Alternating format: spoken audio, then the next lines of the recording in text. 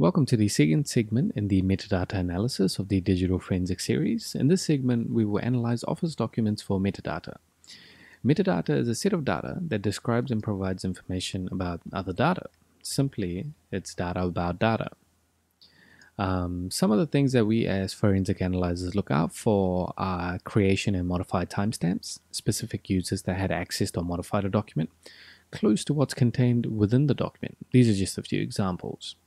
I highly recommend you watch my first video on metadata analysis on images using EXIF tool.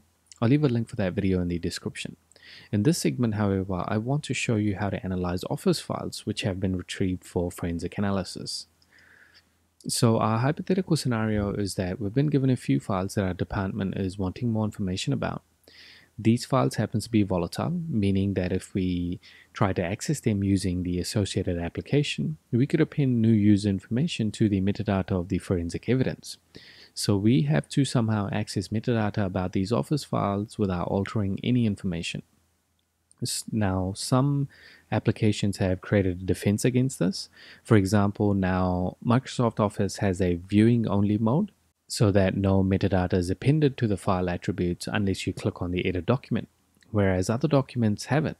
So we have to take precautions and perform this type of analysis irrespective of the file being associated with MS Office or not due to this reason. Most people see Office files as Word, PowerPoint, and Excel files. But in our case, if we change our window setting to show file name extensions, we can see their respective extensions. .doc is, in my case, .docx is the Word processing file.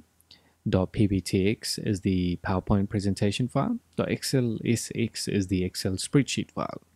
These are actually containers of XML-based file formats developed by Microsoft for representing spreadsheets, charts, presentations, and word processing documents. And Office documents can now be associated with the word processor, presentation, or spreadsheet application based on these file extensions.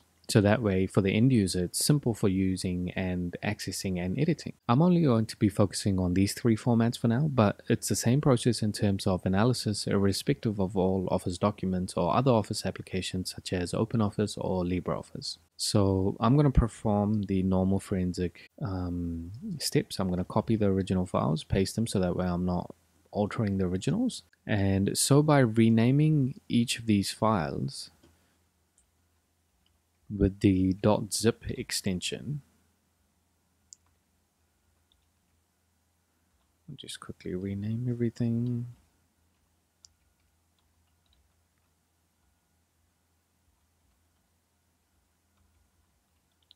So by renaming the documents to a .zip extension and extracting the files using any extraction application, we can then analyze the contents of these files for metadata.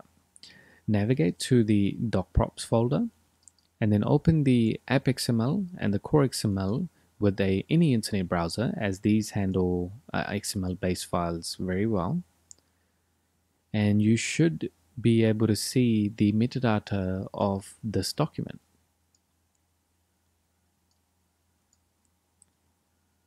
Now, this method is only for Microsoft Office documents, whereas the docprops folder may not be present in other Office applications, but you will find other files which are similar for metadata extraction.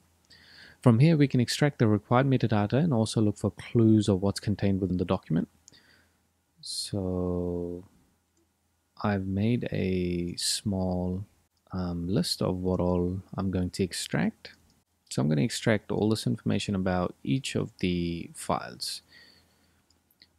So the application is Microsoft Macintosh PowerPoint. It's a presentation file. It says on-screen show 4x3.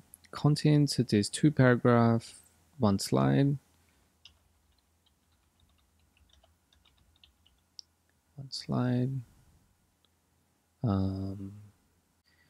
Title is Nifty Presentation. The author is Nancy.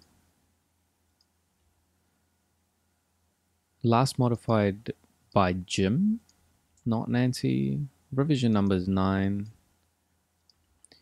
Created and last modified date and time.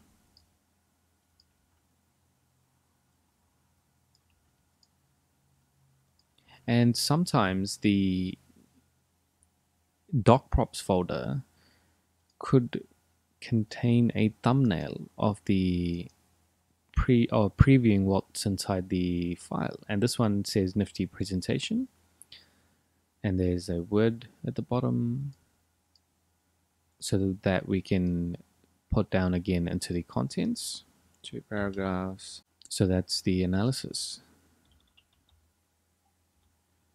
of the first file. So we'll quickly perform the same particular analysis for the second file.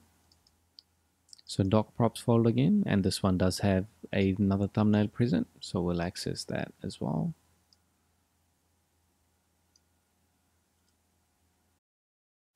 So the application is Microsoft Macintosh Excel. The type is a worksheet. We have no idea of the contents as of yet. No information. And it says sheet 1, so I'm presuming one sheet. The title is not present.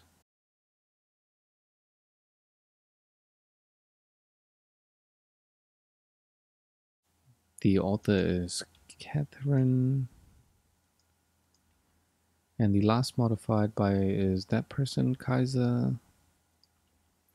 Revision number is 12.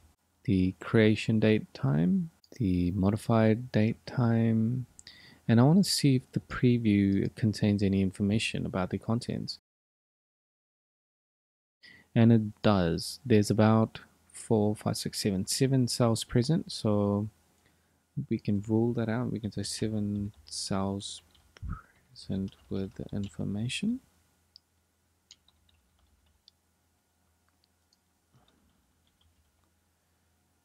Cool, and that's the second file extracted. And if we take a look at the third file now, oh, the third file doesn't have a preview.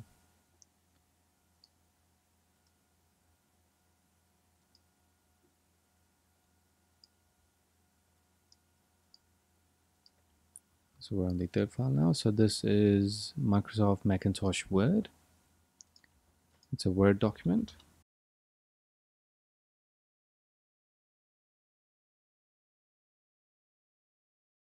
The contents of this is saying 1 page, 102 words, 582 characters. So 1 page, 102 words, 582 characters. The title is internal title. Now this could be a system generated title. I won't know, but I will still take the information down. Was created by Charles, last modified by Michael. Revision number is 3. The creation date and time, and the last modified date and time.